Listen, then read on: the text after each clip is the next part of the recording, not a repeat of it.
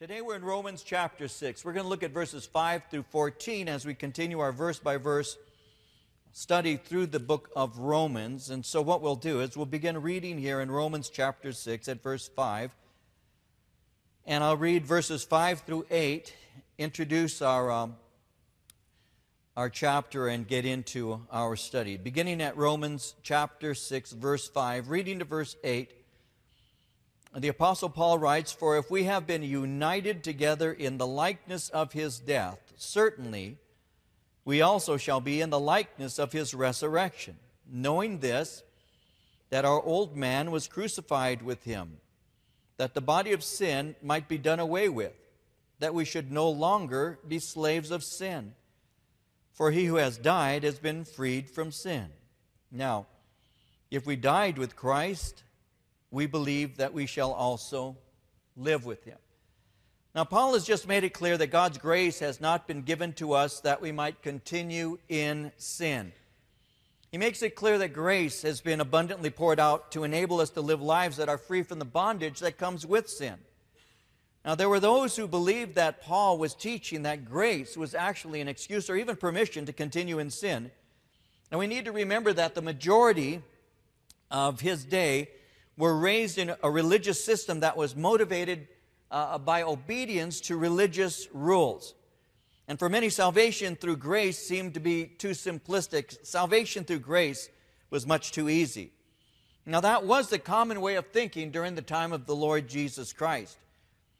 On one occasion, the Lord Jesus had performed an incredible miracle. He had been ministering to a large multitude. He had been teaching them, the Bible says, and he had been healing them throughout the day.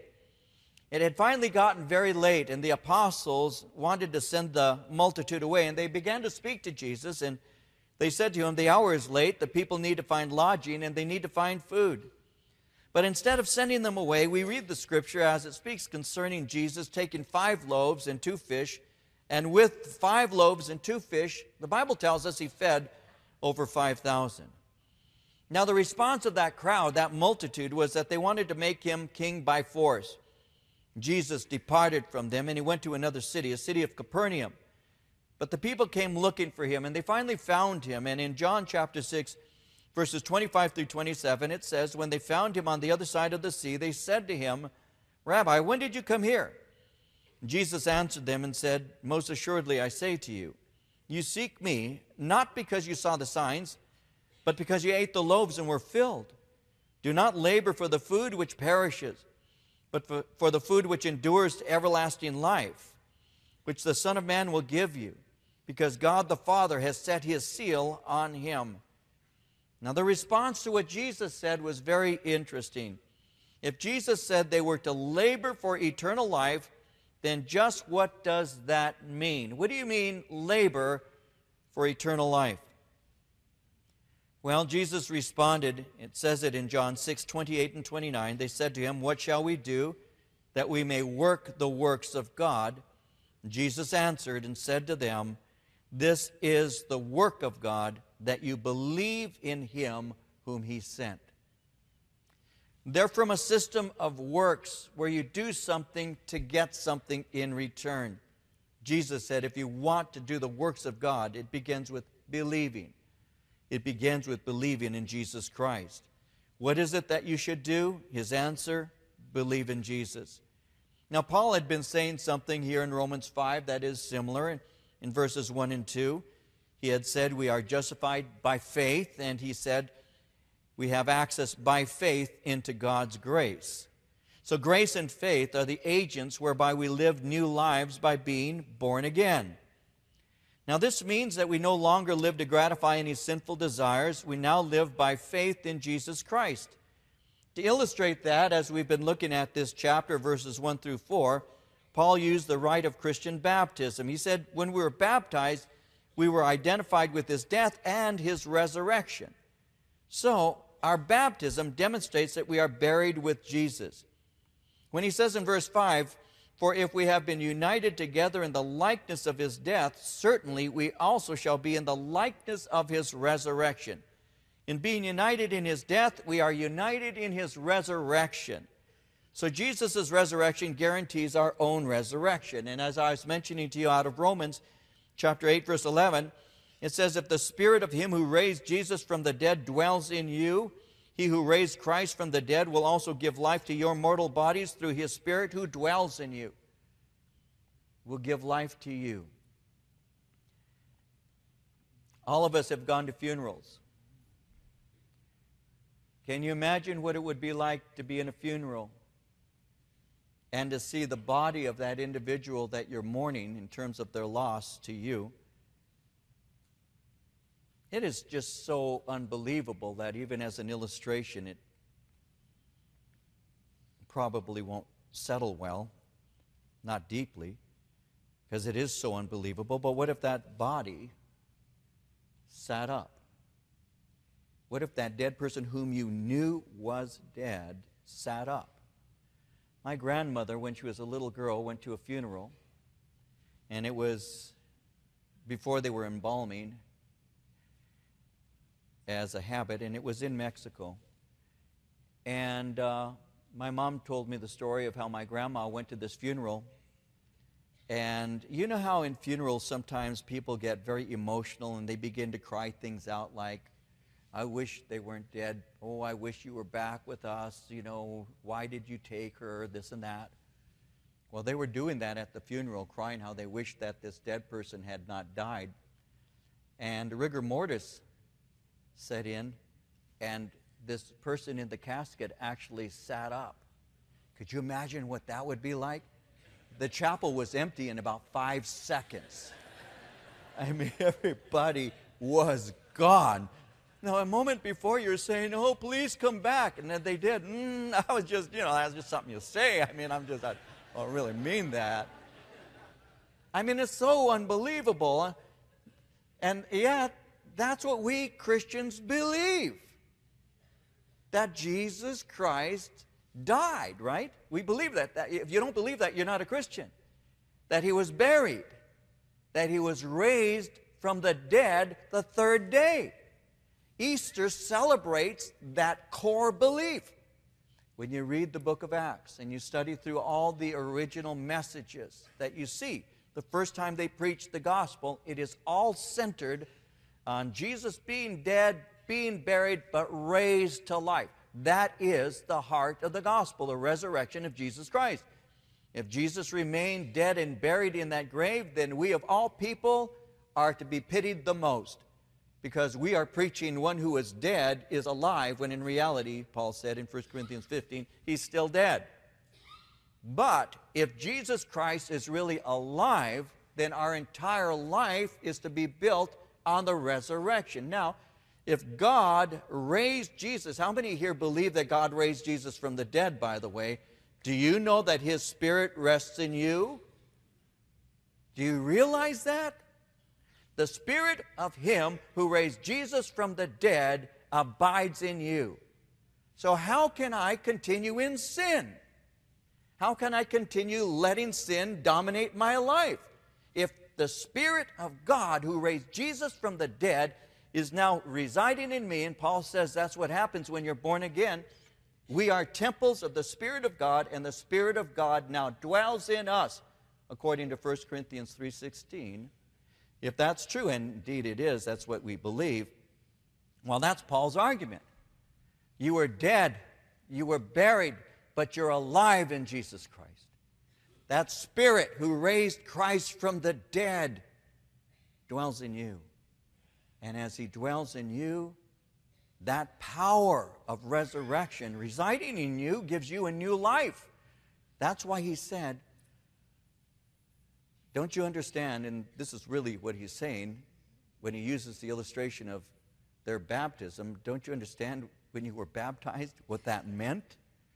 Dead, buried, but alive. And therefore, let the life of Christ rule in your body. Live a life that demonstrates that you've been freed from sin. Why? Because you're dead to sin, but alive in Jesus Christ. That is such a basic thing, and yet the church has either not grasped it, forgotten it, or is ignoring it. because we have a tendency of giving more credit to our flesh and saying, oh, well, I can't help it. It's just the way I am. We're not even understanding what Paul is saying if we even think that way, because Paul is saying that's no way that's true. There's no way. You are united in his death, but you are united in his resurrection.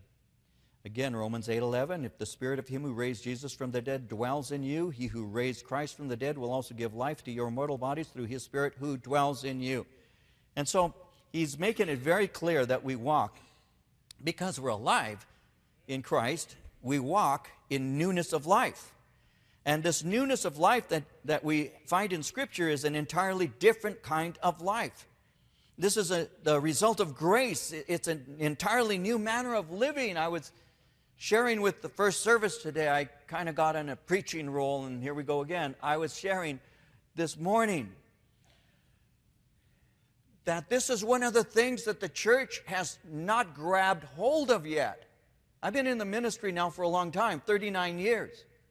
I've been a Christian for 42 years. And I was 20 years old when I got saved. Within 3 years, I was learning and teaching the Bible to other people. I've been doing that now for 39 solid years. 32 years in this church, pastoring this church in July. And so I have experienced a lot of things, and I don't speak in a way to try and puff myself up. I'm just simply trying to say I have some credentials, perhaps some credibility when I say this. And I can say that I encounter a lot of people, and I have done so for many years, but I'm doing so more now than ever before, who don't grab hold of what grace really is and what newness of life is. They just haven't. They're not aware of what Paul is saying. They're not aware that old man has been crucified with Christ and is dead and buried, has no more power and domination over their life. And many are actually using God's grace even to this day as an excuse to continue in sin. Now this will, to a young person, this could very well seem like, oh, here comes some old man kind of just talking about the good old days. No, the good old days there was never such a thing as the good old days. They've always been in need of Jesus, every day, every age. So no, there was no such thing as the good old days, but they were different days. And some of you in this room might remember, some of you have studied through ancient history, you've discovered this to be true. It's called the 50s.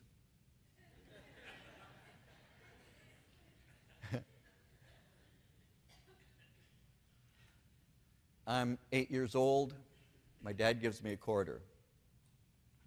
Son, go to the store and buy the Sunday newspaper. It was a quarter at that time.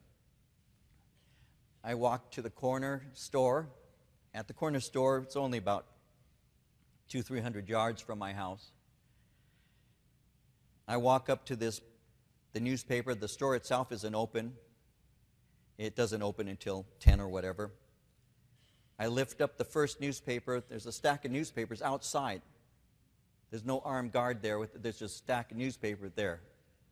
I lift up the top newspaper. I take the quarter. I drop it into a pile of quarters. And then I take a bottom newspaper from the stack. And I leave all those quarters there. And you have to understand, back in 1958, $2 or $3 in quarters, that wasn't bad. That wasn't bad money at all. My dad was making, in 1958, as a weekly wage, about $60 a week. So you get $2 or $3 worth of quarters. You got a good bundle of change. And you could have taken all of that. How come there was a pile of quarters there? Because nobody stole it. You could leave your bike in the front yard, your bicycle, in the front yard. And somebody would take it and put it into the backyard for you so you wouldn't get in trouble with your dad when he came home. They didn't ride off down the street saying, praise God, he gave me a new bike. You could sleep with your windows open because it's hot. And we didn't have air conditioning. Air conditioning meant stand in front of the refrigerator with a fan. And that's as you got cooled. You could actually leave your front door unlocked. People left their car keys inside of the car in the driveway. That's how it was. That's how I grew up. That's what I grew up with. But it's been said that a pagan in the 50s lived a better quality of life than a Christian in the 21st century. And you know what? Sad to say, that's true. Because what was acceptable to somebody in the 50s and what is acceptable to somebody in 2013, two entirely different worlds. In my lifetime, I have seen an entirely different world cultural shift so that the church is accepting things that pagans rejected just 50 years ago. And not only accepting it, but living it and defending it, excusing it and preaching it. And that's what we're seeing today. And the morals of the 50s were morals of the 50s because they were based on biblical mores, because the Word of God was still regarded in such a case as being the Word of God. I had teachers, I remember one in particular, who used as an example in her teachings to me the book of Job. You mention the book of Job today in a classroom, and there are some who will offend. They'll get offended and say, how dare you throw your religion down our throat. The days are entirely different. We understand that. But guess what? We're supposed to be impacting the culture, but the culture is impacting us. And Paul is saying we need to understand who we are in Jesus Christ. We don't need to go out and do the things that satisfy the lust of the flesh like we used to, because the flesh is dead. The old man is dead. He was crucified with Christ. We need to live new lives. Ephesians 5, 3 through 5, Paul said it like this: let there be no sexual immorality, impurity, or greed among you. Such sins have no place among God's people. Obscene stories, foolish talk, and coarse jokes, these are not for you. Instead, let there be thankfulness to God. You can be sure that no immoral, impure, or greedy person will inherit the kingdom of Christ and of God. For a greedy person is an idolater, worshiping the things of this world. Paul made it clear. The Bible's very clear. But today, when you preach what the Bible actually teaches, there are those who would want to argue with God himself that God is wrong. No, we need to understand who we are in Jesus Christ. Listen, if this world's ever going to change, it's going to change because God has changed you. God has changed me. And that's how worlds are changed. One person at a time. That's how it works, you see. So he says in verse 6, knowing this, that our old man was crucified with him, that the body of sin might be done away with, that we should no longer be slaves of sin. Knowing this. Now what he's about to say should be something they already knew. He's making it very clear. This should be common knowledge. In essence, he's saying this is so basic that there should be no mistake made whatsoever. It is obvious, he is saying, that a person who's been born again, it's obvious that they would live an entirely different kind of life. Why? Well, we have a completely new heart. Ezekiel 36:26 says, I will give you a new heart and put a new spirit within you. I will take the heart of stone out of your flesh and give you a heart of flesh. So with a new heart, we have a new manner of life. Ephesians 5:8, you were once darkness, but now you are light in the Lord. Walk as children of light. So he's making it very clear. This is so very basic that, he says, the body of sin might be done away with, that we should no longer be slaves of sin. He speaks of our old man. That's our old life that was put to death on the cross with Jesus Christ. This body of sin, he said, might be done away with. Sin, this is where it gets revolutionary, does not have the power to control us any longer. Our flesh continues to desire being satisfied, but in Christ we can resist our fleshly desires. Those who say, I can't help myself, are right. But God can help you, and Christ within can help you.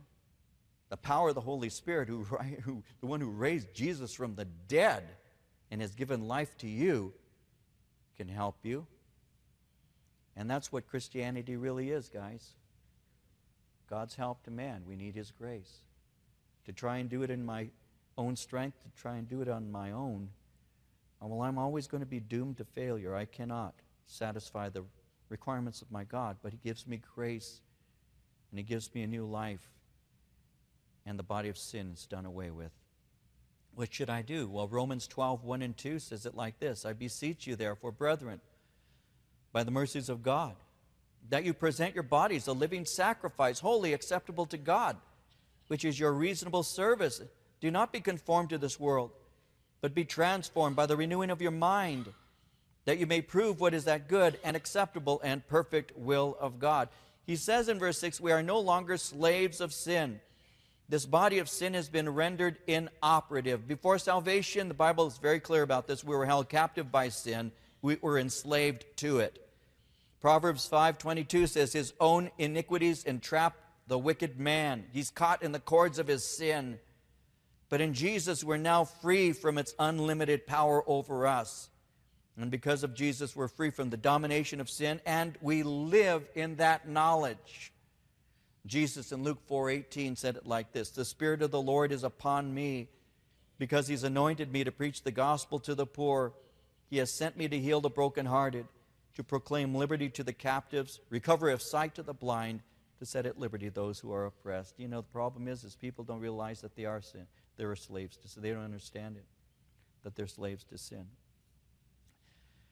This man had a rabbit, little rabbit, cute little thing, and he had a small cage.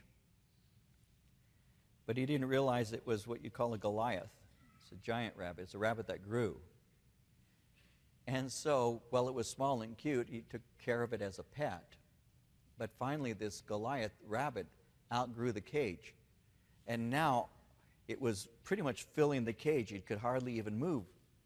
So the man took pity on this little rabbit, this giant rabbit, and he took it out to a forest. And he opened up the cage. And the rabbit's nose started sniffing the air and began to slide its massive body out of the cage. And as it began to slide out of the cage and finally stood there with an entire forest in front of it, and the forest was actually its natural habitat. It's really where it should have been in the first place. When the rabbit finally got out of the cage and began to sniff and began to look around, this man was thinking, finally, he's in the right environment. He's in the right place. To the man's surprise, even shock, after a moment or two of being outside of the cage, that huge rabbit turned around and squeezed itself back into the cage and just sat there. All of this unlimited freedom, but it preferred the cage. God has given you freedom. Please don't go back into the cage. There are a lot of believers who live in the cage, saying this is all life really is, and Paul is arguing and saying no. God's grace has given to you freedom. Live in his freedom. Enjoy his grace. Love Jesus Christ. Find out what life really is all about, because you have that freedom in Christ. You don't have to be in bondage. John 8:36 said, therefore, if the Son makes you free, you shall be free indeed. He says in verse 7, he who has died has been freed from sin. See, a dead person's no longer responsible for his debt. Because we're in Jesus and because he paid our debts, we are not liable for them any longer. Colossians 2:14 says that Jesus canceled the written code with its regulations that was against us and that stood opposed to us. He took it away, nailing it to the cross. And he goes on in verse 8 and says, if we died with Christ, we believe that we shall also live with him. So since we're alive in Jesus, our present living will bring honor to him, but our ultimate hope of life rests in his resurrection. And so because our present living that is based on a future hope is going to bring honor to him, then we live in such a way as to bring glory to him. He says in verse 9, knowing that Christ, having been raised from the dead, dies no more. Death no longer has dominion over him. For the death that he died to sin once for all. But the life that he lives to God. Jesus died one time for all time and never dies again. Jesus' death on the cross is a victory that need never be repeated. In Hebrews 7:26 and 27, he is the kind of high priest we need because he's holy and blameless, unstained by sin. He's been set apart from sinners and has been given the highest place of honor in heaven. Unlike those other high priests, he does not need to offer sacrifices every day. They did this for their own sins first and then for the sins of the people. But Jesus did this once for all when he offered himself as a sacrifice for the people's sin. Christ is raised from the dead. Death no longer has anything over him. And so what do? Verse 11, we reckon ourselves dead indeed to sin, but alive to God in Christ Jesus our Lord. Therefore do not let sin reign in your mortal body, that you should obey it in its lusts. Do not present your members as instruments of unrighteousness to sin. Present yourselves to God as being alive from the dead, your members as instruments of righteousness to God. Sin shall not have dominion over you. You are not under the law, but under grace. Oh, if the church would only understand that today. No, I don't want to live as a Christian, because they live boring lives.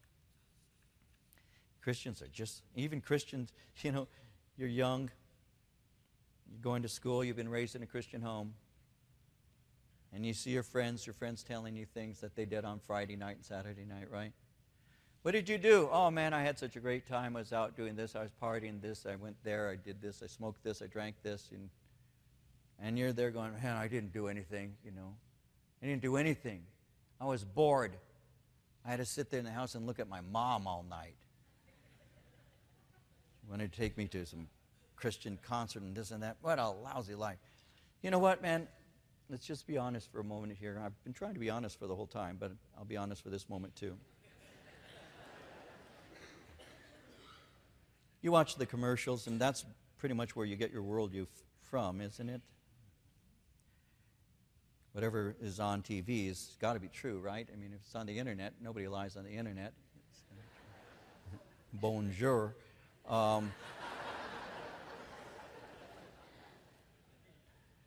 Nobody lies. It's all true. You see those commercials with Miller or whatever. I don't want to be advertising beer products and all, but you see these. And those people at those bars are so cool, aren't they? They really are. I mean, you look at them, and they got the coolest hair, and the women are beautiful, and they're, it's great. They ought to get some pictures of the real winos we know. With the guts hanging out, and their T-shirt about this high, and you see their belly button, and they're kind of laying there in the grass with stuff all over their face. Why don't they show what really happens? That guy is so cool. He's so happy. He's so happy. I mean, he looks so cool, He's got that cigarette in his mouth, and man, and then, 30 years later, their teeth are all yellow, and they only have 4 of them. What happened to their families? What happened to all of the things that really go along with the lifestyle that is being commercialized to us? I mean, it's the truth. You know this. I know this. Every weekend, it starts late on Friday, goes on Saturday, goes on Sunday. And what are the commercials? I can tell you. You know them. If you watch sports, you know what they are. There'll be food, and then there's going to be, alcohol. That's the big commercials, right? And the nice cars. But it's food and alcohol. So you get that on Friday night. You get that really on Saturday and Sunday. Your weekend commercials are usually food and alcohol. And then starting on Monday, you have rehab centers to get you from your addictions. And then they advertise once again. This is true, isn't it? I'm just speaking to people who watch TV, I'm sure. And that's just the truth. And they're always telling you it's just a great way to live. I mean, you got to do this. The girls who are always out there sleeping around, they've got 4 or 5 different guys that they're with, don't even remember the names of them anymore. But why should they, after all? I mean, you're liberated, right? They don't show you later on with the STD. They don't show you later on with the unwanted pregnancy. They don't show you going to the abortion clinic and the grief and all that you feel later on because you violated what you knew you shouldn't violate. They never show that. It's always harmless and entertaining, isn't it? And that's where we get our idea of life from.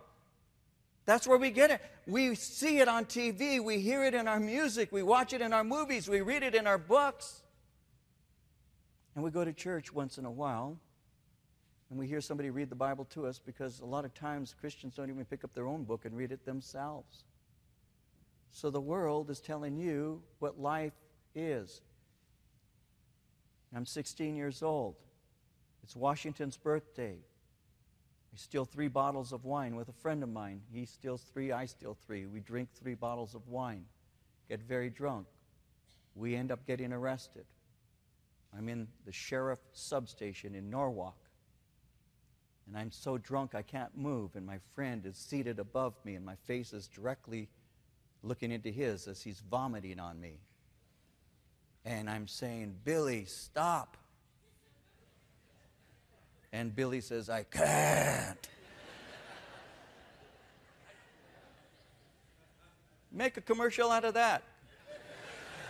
You can have this too. Yeah. Make a commercial. That was my life. That's what I did. I didn't even remember too much of it. All I remember is cops saying, you got to see this. And 3 cops looking at me as I'm getting a wine bath. They don't tell you. The world never does. It always says it's going to be great. It's going to be good. The other people, they get STDs. They get AIDS. They get unwanted pregnancies. Other people. But if that's true, then why do we have all of these shows where they say, who's my baby's daddy? I think you are. Is it contestant number 1? We're the 6 guys behind the other door. I mean, they never know. But isn't that fun, ladies? Isn't that great?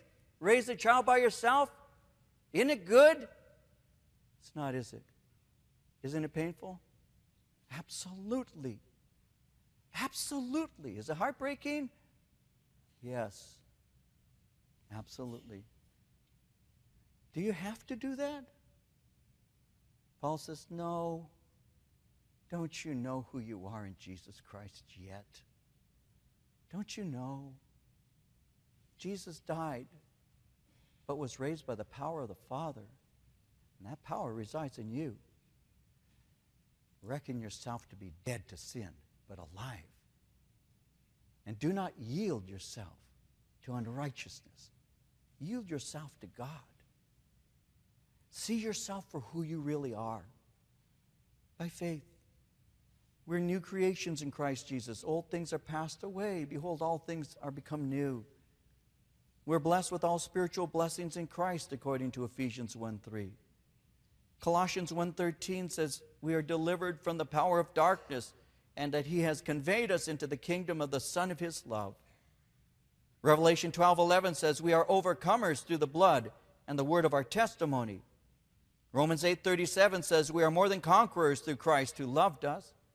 Romans 8:17 says, we are heirs of God and joint heirs with Jesus Christ. So with this in mind, we make up our mind to resist sin and to yield to obedience to God. And God works in us. He supplies us with the power to resist. 1 Corinthians 10:13, no temptation has overtaken you except such as is common to man. But God is faithful, who will not allow you to be tempted beyond what you're able, but will with the temptation also make a way of escape, that you may be able to bear it. You can overcome. You are an overcomer in Jesus Christ. You need to identify with the finished work of Christ. And you need to realize that the enemy will lie to destroy you. He wants to take you back. And if he can't have you back, he will break your life and destroy it until it's just in shambles if you yield to him. But Jesus Christ gives us the victory. He said in verse 14, sin shall not have dominion over you. You are not under law, but under grace. The law cannot break the power of sin or set us free from its penalty. Only grace can. And by grace, we live in God's redeeming love and his freedom. Psalm 19:13, keep your servant also from willful sins. May they not rule over me. Then will I be blameless, innocent of great transgression. Keep me from willful sins. I've been set free. Somebody says, Pastor, how have you remained faithful to God for these years? Same way you do. I know who I am in Jesus Christ. I've been set free. And not only that, I hate what I was. I hate what I did to other people. I hate it. It causes me tears to this day when I think of what I've been. I will never go back. I am set free in Jesus Christ. I have new life in him, and I will follow him. That's what happens. That's what you do.